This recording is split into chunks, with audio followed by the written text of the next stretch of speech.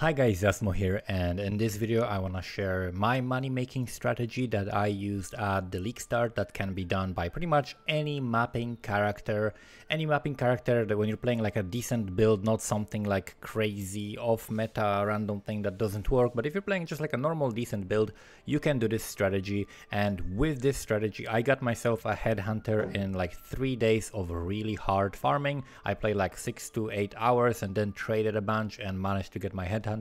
I had a pretty slow league start. I had to deal with some issues in the first day with like loot filters and stuff, and then after that I could play like 3 days more or less, like on and off. I played like 3 days. So this was like without the headhunter belt, it was like my like day 3 character pretty much. And then after that I had to take a couple of days of break.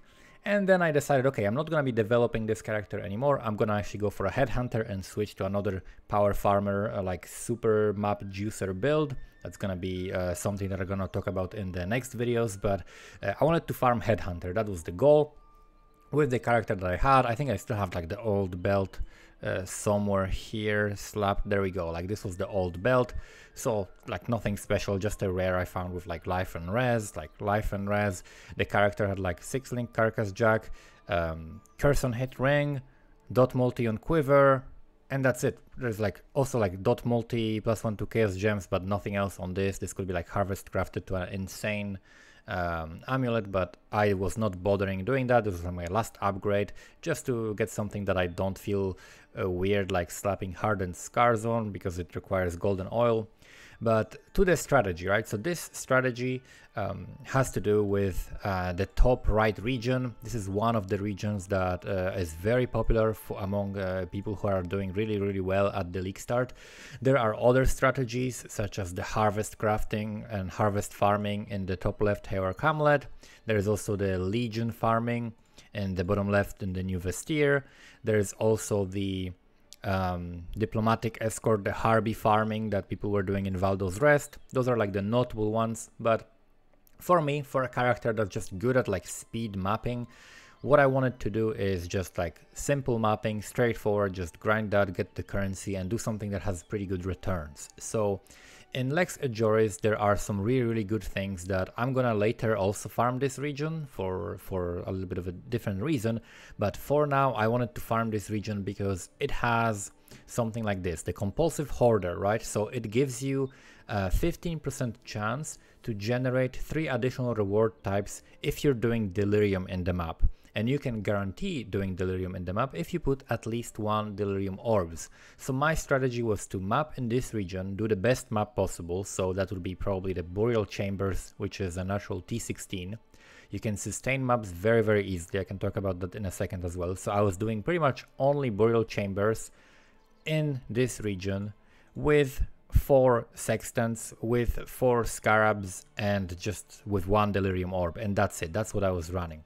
I was using my burial chambers with Harby Scarab, like Rusted Harbinger Scarab, Rusted Elder Scarab, Rusted Divination Scarab, and Rusted Breach Scarab. Those are the 4 that I was using. I did not drop any doctors. I did not drop any more expensive like things than like just an Exalt drop. I dropped a couple of Cortex maps, but that was something, the currency that I spent on this character before to like 6-link my stuff. So I didn't drop anything special really, right? Like the biggest drops were like around 1x, right? So it's just very consistent income. So what do? You put these 4 scarabs with your map. Of course, you'll chisel your map. You get it. Let me just grab one and show you just by example. I have 50 of them, right? I'm not even trying to sustain them. Do I have some delirium? Yes, we do. So this is what I'm doing basically, right?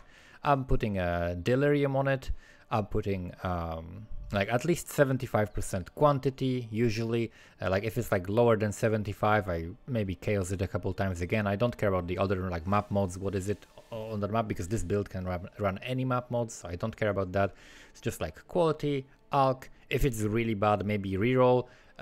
1 delirium orb at least, right? This build can run like up to 60%. I run like 60%, but it's not really worth it at this moment if you're not really investing heavily into the map, because delirium orbs are very expensive right now. Therefore, like 10C each if you're not running like the horrible ones, right? And you don't really want to run the horrible ones. You want to run like the currency one, maybe the fossil, maybe the metamorph, right? Those are like the cheaper ones that you can get under 10C, but that still will give you some good things like catalysts, fossils, and currency, right? Those are really good ones that are not very expensive, so that's what I would probably recommend. And you just slap one of them, and then 15% of the time, instead of 2 rewards, because even slapping 1 orb gives you 2 rewards. So again, better returns per orb if you do just 1. And then you get 15% chance to generate 3 additional rewards. So every now and then you'll see like extra rewards, and then killing the monsters will grant you like extra rewards from whatever randomly spawned. Other than that, in this region, early on I was running Prosecutory Delusion, which gives you bigger chances to spawn unique bosses and also the unique cluster jewels from bosses. However, the unique cluster jewels went down in price heavily. This was something that was really good early on. Right now, I would probably actually recommend doing the Prosperous Promise. This spawns extra Perandus chest in a map, which is guarded by the Perandus monsters, which basically means more monsters in your map guaranteed. So that means also higher rewards, right, on the Delirium. So we go for the Compulsive Hoarder. That's what we're focusing on. That's the whole strategy pretty much. Prosperous Promise, we get extra Metamorph in a map from the Escaped Experiment, and then we also stack the Alpha missions from Time and Again.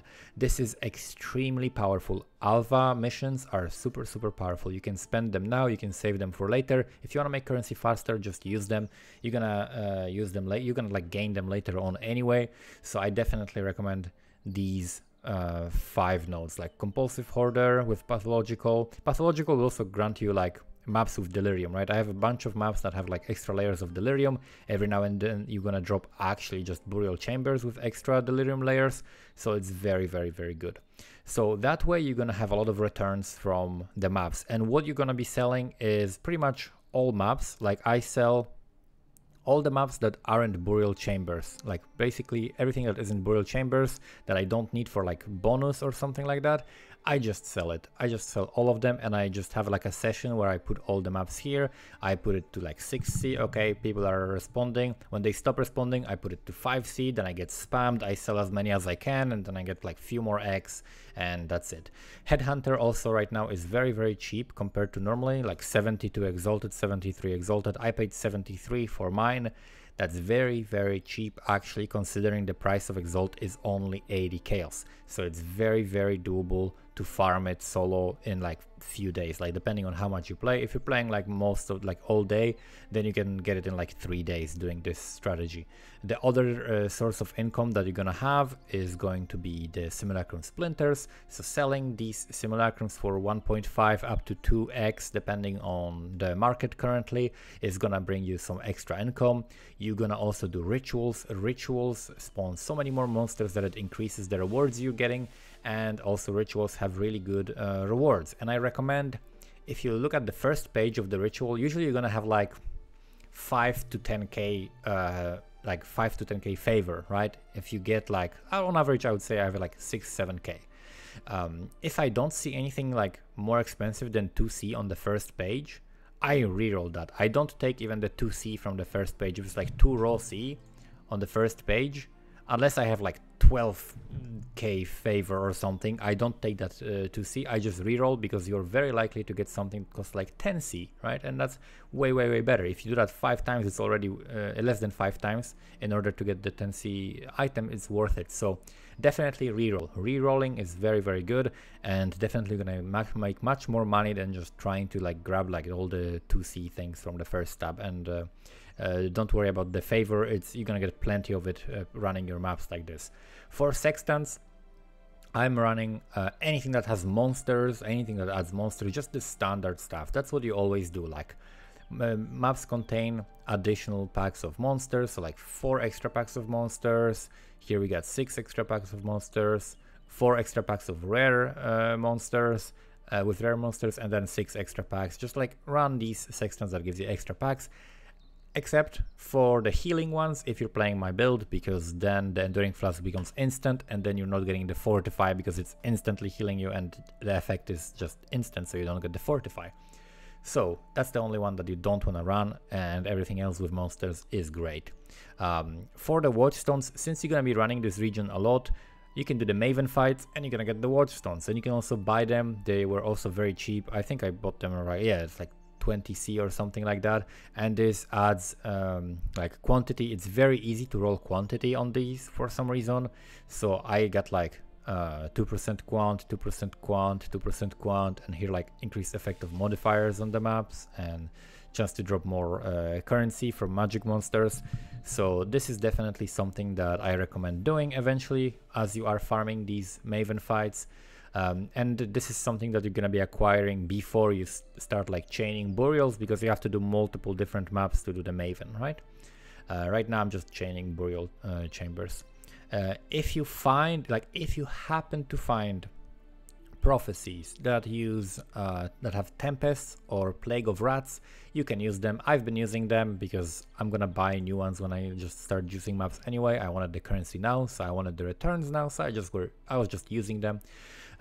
Just a regular juicing of the maps, right? And this build that I didn't invest that much into it before the HeadHunter, which is just for a completely different build anyway, was perfectly handling the 1 delirium to 3 delirium orb maps.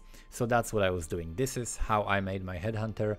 Now I'm gonna be focusing on getting a little bit more currency, maybe like 20 to 40x until I can gear my occultist, and then we're gonna switch to occultist and we're gonna do the lock and load strategy with the Lex Ajoris, where we load the vessels and then use them in another region, which is gonna be the Glenna Cairns, but that's something for another video. Hopefully this has been helpful. Thank you guys for watching and see you next time. Also, don't forget to check out my stream, twitch.tv/asmodeusstream. See you next time.